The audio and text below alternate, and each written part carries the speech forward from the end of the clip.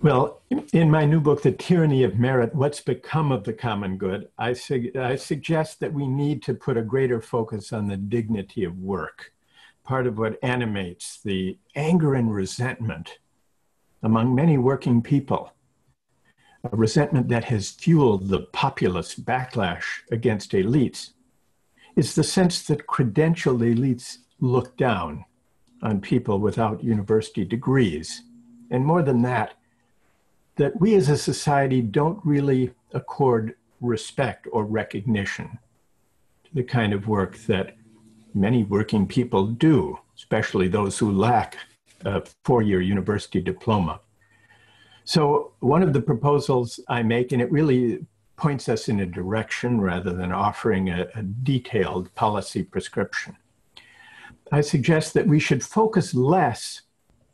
on individual upward mobility as a solution to inequality, and more on making life better for those who may not have a university degree or credential, but who nonetheless make valuable contributions through the work they do,